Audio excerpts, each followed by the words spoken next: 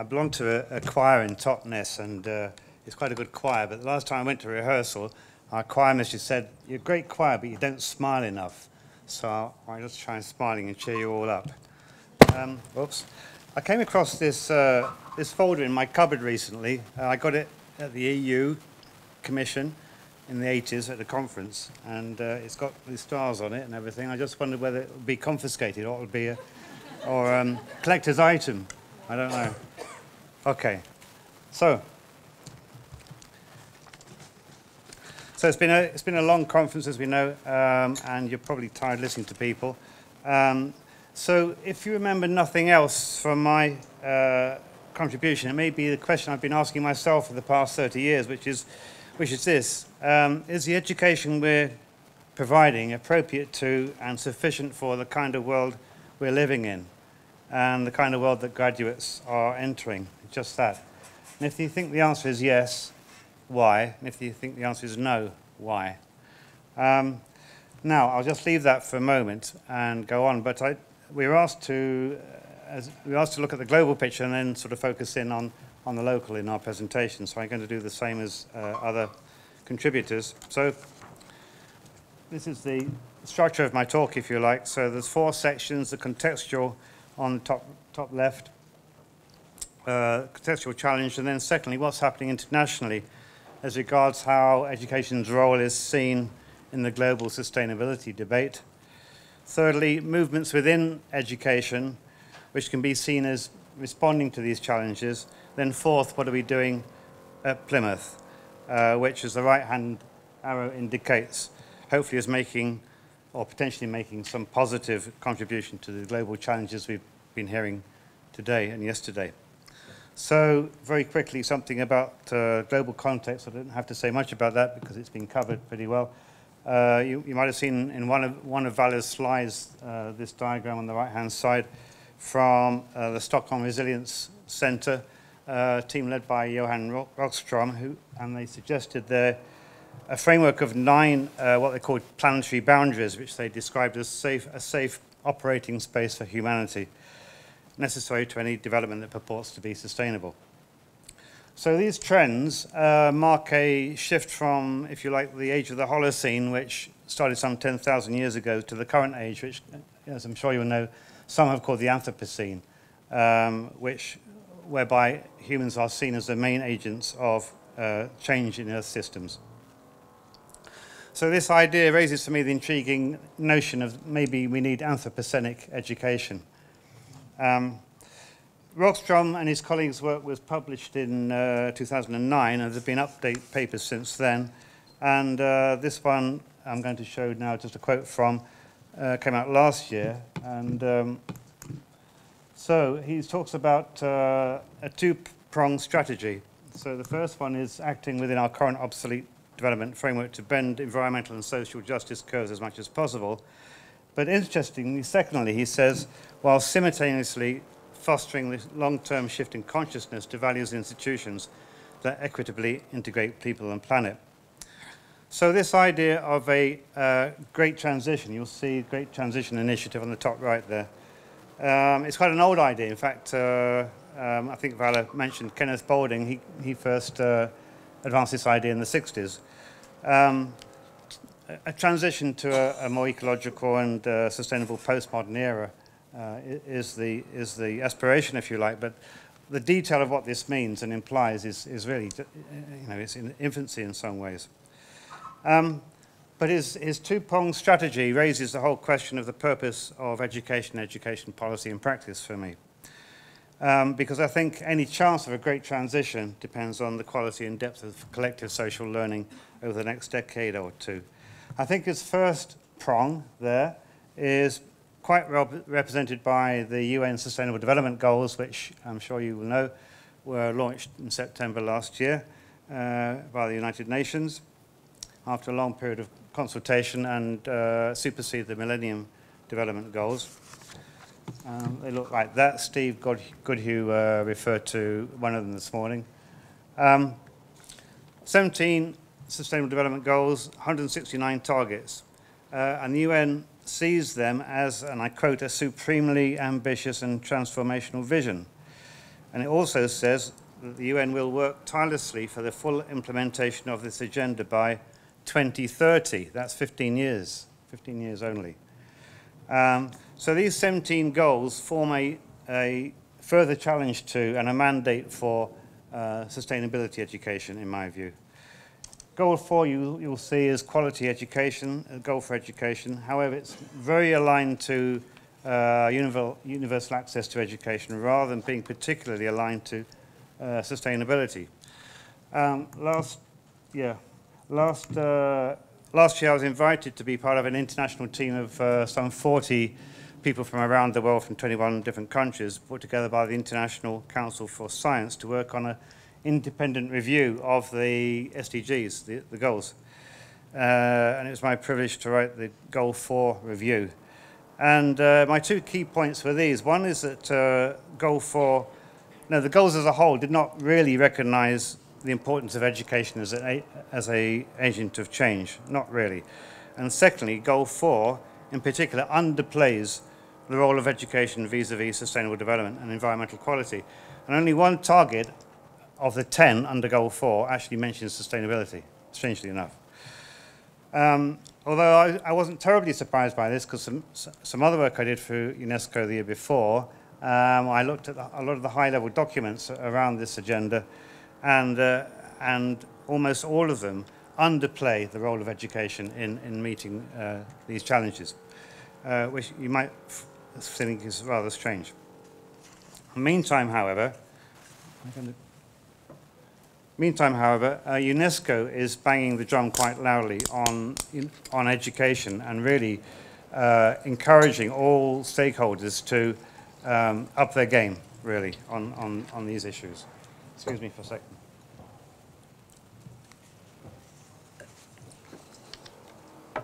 So we have this notion of ESD, which stands for Education for Sustainable Development. I don't particularly like the term, but it has currency. And UNESCO launched this, what they call the Global Action Programme, and that's the aspiration, if you like. That's what they think education should be doing. But having said that, the UNESCO is well aware of the challenge this poses to a lot of mainstream thinking about education purposes and policy. But it's not new. I mean, this call has been going out since 1992 with the Rio Summit and well before that. The other interesting thing is UNESCO saying, bold change is needed. And their own rhetoric has got more bolder, I think, over the last 10 years. So look at this quote. More than the alignment or scaling up of existing good practice will be needed, with greater attention to systemic approaches to curriculum change and capacity building for leaders. So it's not just about a little bit of infusion of sustainability content here and there, changing teaching methods here and there, but actually a rethinking of the kind of education which is appropriate to our times. They backed that up with a book came out last year, Rethinking Education, with the intriguing subtitle, Towards a Global Common Good, as opposed to a private good, which is, of course, a current and powerful trend. And this is a quote from the foreword by the Director General, Irina Bokova. Now, more positively, with this challenge in place, they launched a couple of years ago with money from the Japanese government, the UNESCO Japan Prize on Education for Sustainable Development. And I've been privileged to be a member of the international jury looking at the submissions on this. And I know to my cost, this last week, I've gone through 120 submissions from all over the country, all over the globe, I should say. High-quality submissions from projects, groups, institutions from all over the world in the formal and non-formal sectors. And what I'm reading there, and for virtually every country you can think of, is a heartening level of energy, commitment, inventiveness, determination to empower people, particularly young people, to make a positive difference to their localities and spheres of influence. So, although there's a lot of work, I'm extremely encouraged by the amount of stuff that's going on at all levels. Very positive. The 3 project criteria is that they should be integrative. Projects should be integrative, bring together the economic, social, and economic dimensions. They should be innovative, and they should be transformative in effect. Now these, the groundswell, if you like, represented by these submissions reflects and parallels a growing international debate on what kind of competencies we need to be developing and encouraging through educational practice and policy. So I just want to move on to that. This slide just represents the kind of discussion that's been going on for at least the last 6 or 7 years. You'll see a lot of versions of these kind of ideas which are in the debate and discourse at the moment. Here at Plymouth, we've had pretty strong embedding of sustainability across the curriculum with some outstanding specialist courses around sustainability topics and inclusion of sustainability across at least 50% of our programs. But whether we sufficiently address such competencies and skills which appear here is still a moot point and to be pursued, I think. For me, I think it comes down to how we see the purpose of education. I mean, certainly, you know, the big words are employability and internationalization, which are important, but also I think the ability to manage and flourish in socio-economic and environmental conditions of increasing uncertainty, flux, and complexity are also incredibly important, and given the news today, even more important in terms of coping with uncertainty. So what we're doing at Plymouth is, one thing at least, is we produced a thing called the Plymouth University Compass. It's still in early stages. It's being launched as a framework of graduate attributes which we hope will help students and staff grapple with some of these positive qualities which we hope graduates will emerge with. It's not compulsory, it's advisory set of guidelines. It won't be launched till September next year. In the meantime, a lot of work is underway to develop web pages and staff and student support material. There are 4 dimensions which you can see there. Read for yourselves.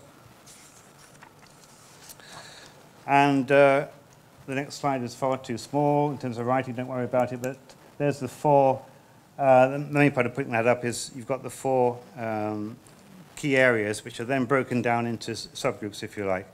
So if we take the top one, top right, sustainable and global citizenship, 5 qualities there are sustainability awareness, we've changed the title there from literacy, systems thinking, openness to other cultural perspectives, social environmental responsibility, and change leadership.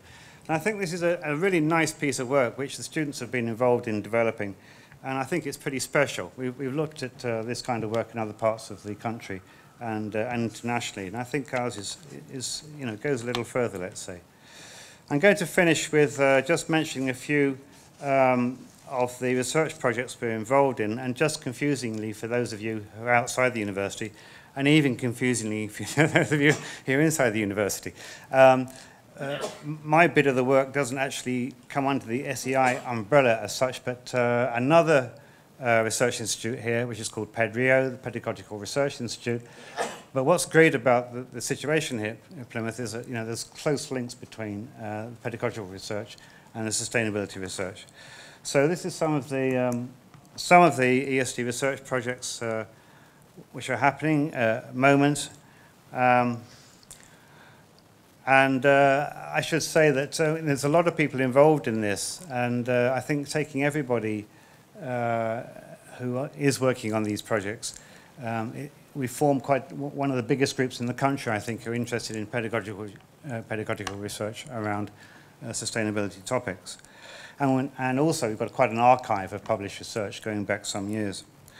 So these particular projects are quite small scale, but they're important in investigating the methods and approaches that help ensure the education we're engaging in with students really does match up to and address the sorts of challenges that's been the topic of this conference. And one more slide on projects. And I've got showing the people's names who are involved in these projects. We're also very much in touch with other similar groupings, nationally and internationally. We're well connected, and this work is going ahead. We've also, part of that is we organised a conference here called Sustainability in Higher Education last year, and now we've got a series of conferences which is being sort of placed around different parts of the country. The next one is in a couple of weeks' time, July the 7th in Canterbury Christchurch. So this movement started here at Plymouth. So I'm talking here about educational research looking at sustainability, but the flip chart of that is the SEI sustainability research looking at educational application, and a lot of it does. So how can that affect and infuse the teaching and learning offered here at Plymouth? One of the features, if you like, of what we try to do here at Plymouth is bring together operations, research, and teaching and learning, quite successfully, I think. And one of the SEI initiatives was to look at some of the campus operations issues here and offer those topics to students and staff, for that matter, to be part of their research. So it's really good to get this sort of integrated approach to these topics, even within our own campus and estates. So finishing off, I think that's my last slide. We're fortunate to have here a large pool of interested and committed staff and indeed students compared to some other universities. For example, the NUS, the National Union of Students, and the Higher Education Academy has had a survey going on for the past 4 years looking at student attitudes to sustainable development, and Plymouth students over all that time have formed the largest percentage of students responding to the survey, which is, I think, significant. We've consistently topped the People and Planet League, Green League, so this is good. But going back to where I started, if you like, and in looking at Camille's and Valérie's presentations and others, I think these issues and the SDGs present a massive challenge to the purposes and practices of higher education, and particularly the second prong of Rockstrom's two-pronged strategy, if you remember, which is calling for a longer-term shift in consciousness to values and institutions. But here at Plymouth, at least I'm confident about and optimistic about our trajectory. And I think there's a real opportunity here to further recognise, for the university to further recognise the extraordinarily strong platform it's built over the past 10 years plus, across research, across teaching and learning, across campus operations, and to go to another level, to show leadership and energy in the sector. Okay, thank you for your attention.